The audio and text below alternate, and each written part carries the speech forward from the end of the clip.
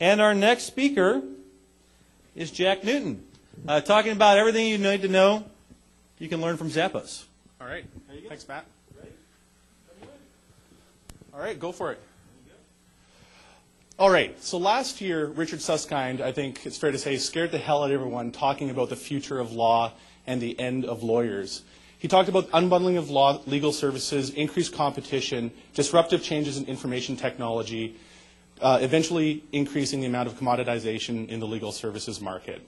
But the legal market that Susskind talks about is really no different than any other market. We have a value or very economical layer of products that aren't differentiated from each other. They're very value-based, and they might trade off quality and service for price. So this is the bottom tier of the market that you can choose to compete in. We also have the mid-market that's full of brands that we all use on a day-to-day basis, like GM, Dell, products from Amazon.com. This is what Wired calls the good enough revolution. There's a lot of great products in this category, but they're really just good enough. They're not standing out in any special way.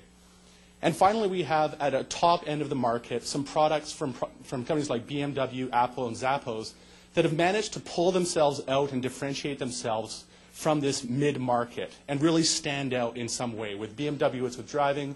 With Apple, it's with design. And what I'm going to talk about today is what Zappos is doing that I think all of us with any kind of business can do. So for those of you that don't know, what does Zappos do? They sell one of the biggest commodity products out there, which is shoes. But they've managed to just focus on selling shoes, but doing one other thing really, really well to differentiate themselves from all of the other competitors on the internet and bricks and mortar. And they're doing this by doing one thing and focusing the entire company on one thing, and that's delivering surprisingly good customer service. Not just good customer service, but great customer service that leaves their customers in awe about what they're doing. So just a few examples of what they do on a day-to-day basis. They underpromise and overdeliver. They actually tell every customer that they're shipping their shoes to them 4-day shipping, and then FedEx it overnight to them so that they're delighted with a surprise the next day when they get their shoes 3 days earlier than they expected. All of their frontline employees are empowered with one mission, and that's to satisfy and delight customers. There's no call timers.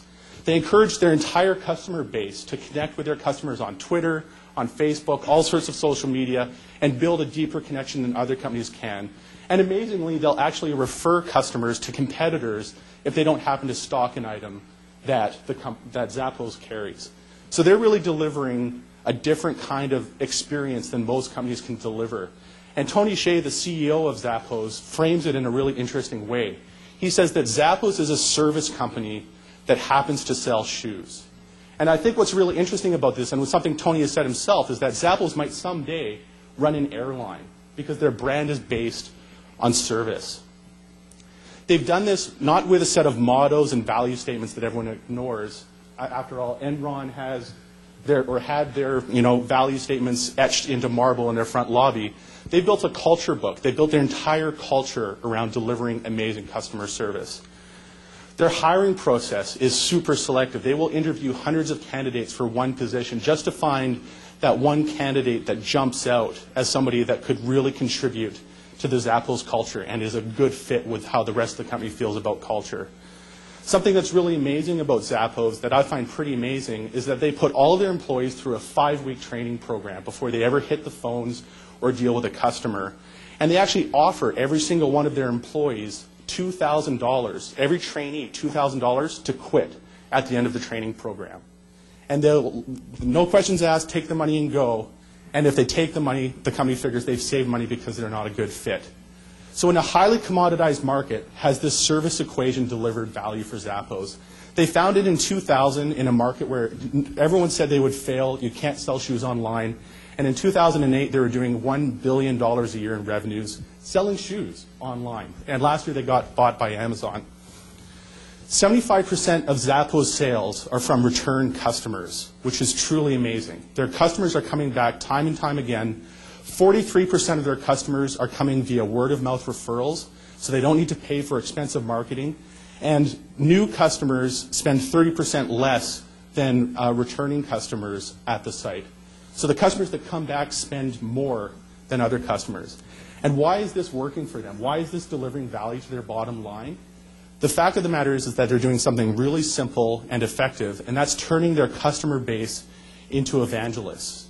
They're turning basically somebody that loves your company enough that they'll tell other people about it will be the most powerful sales force you could ever hope for. You can cancel your Yellow Pages ad and do this one thing really well, and you'll be receiving referral customers, and they won't be asking about price when they walk in the door. So what's the one lesson we can learn from Zappos? I think it's that everyone is focused on competing on price, and we see all sorts of services and products being delivered across a broad pricing range, but they're not focusing on service and figuring a way of pulling themselves out of the fray by delivering something truly exceptional that stands out from the crowd. So for the legal profession, you can think about the kind of change that Zappos has made competing in a highly commoditized market and deliver value through customer service, and you'll get referral customers that aren't looking you up in the phone book and calling you as well as a dozen other lawyers to get a quote on price.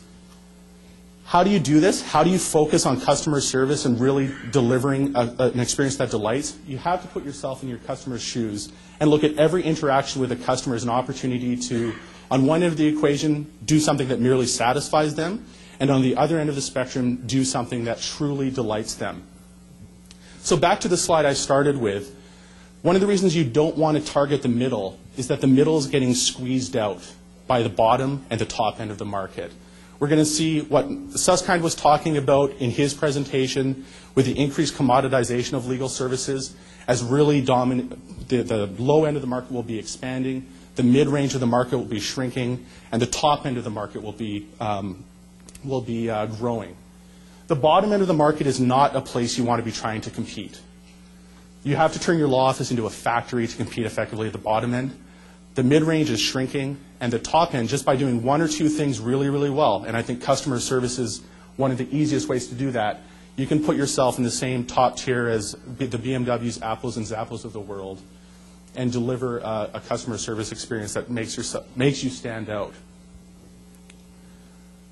So back to the quote from Tony from Zappos. I think one of the things that you can do to reframe the way you look at your law firm and the way you train your employees and the way you have all your staff deal with your customers and prospective clients is by looking at your law firm as a service company that happens to sell legal advice.